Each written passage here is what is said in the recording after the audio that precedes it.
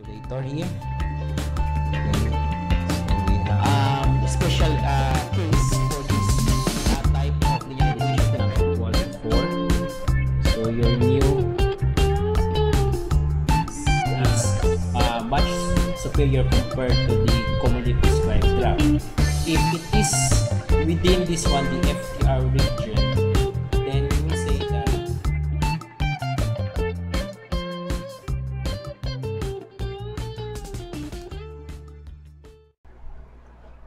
okay, so we have again here another example.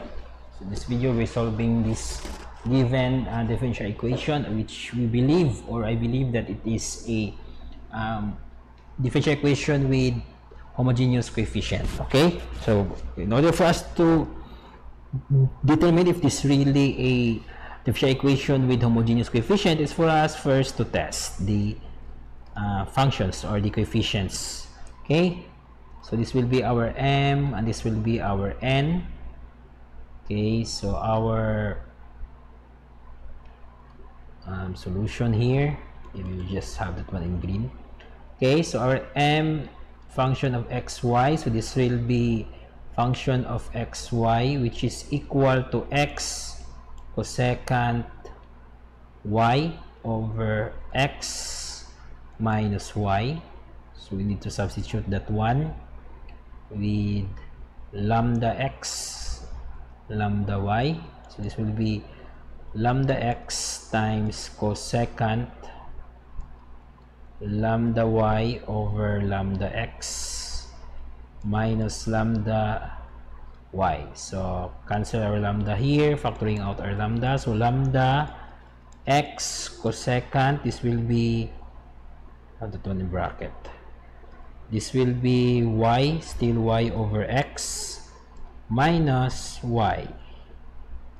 Okay, so we could now say that our given function is homogeneous because this one is equal to this one. So f,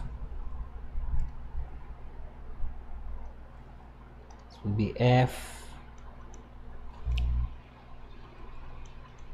x y. Okay, for our n, so n xy, so our function of xy here is only x, so it's very easy. So lambda x lambda y lambda x, therefore our lambda is still equal to xy. So this is homo and this one also is homo. Okay, so we could now solve this one using the method for DE, for solving DE with homogeneous coefficients. Maybe we could solve this one in another slide. Okay. Okay, so we have that one. Maybe we just erase our m and n. Okay, erasing that one, this one also. Okay. Now looking again by inspection, we need to find what coefficient is much simpler. So for this one, this is our n and the dominant variable is y. So therefore, we will say that y is equal to u times x. Of course, again, you can use this one. The answer will be the same, but the solution will be much longer than compared if we were going to replace y. Okay, so our dy is equals to u dx plus x du. Okay, then we just substitute.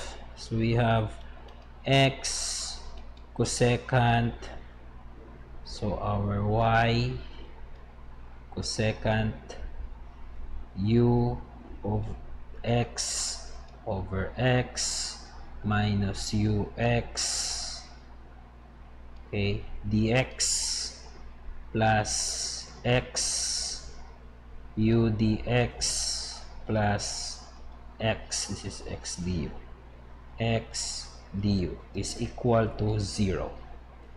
Then you could cancel this one, Okay, so we'll end up with x cosecant u minus ux dx plus x u dx plus x du is equal to 0. Okay, so divide both sides by, I believe, 1 over x. So this one will be cancelled, cancelled, and cancelled. So we just end up with cosecant u minus u dx plus u dx plus x du is equals to 0. So combine terms that having the same dx and du. So we will have cosecant u minus u plus u. So these are all dx plus x du is equals to 0, cancelled out. So we will end up with cosecant u dx plus x du is equal to 0. Then multiply both sides by 1 over x cosecant u. So we will have dx over x plus du over cosecant u is equal to 0. Okay, so we will have another screen. We will continue this one on another screen. Just copy the last part of our solution. Okay, so this will be the last part of our solution.